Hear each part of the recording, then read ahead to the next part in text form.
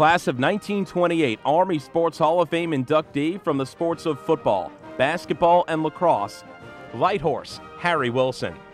Wilson established the 50-year-old Academy record by earning 12 varsity letters, 4 each in football, basketball, and lacrosse. He was also an All-American in all 3 of those sports and was chosen as a first-team halfback on the gridiron in 1926.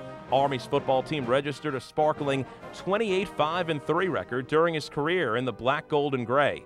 He scored both touchdowns in a 14-7 win over Navy in 1927 and in 1928 was honored with the Army Athletic Association Award. Wilson was inducted into the National Football Foundation and College Hall of Fame in 1973 and to the National Lacrosse Hall of Fame in 1963.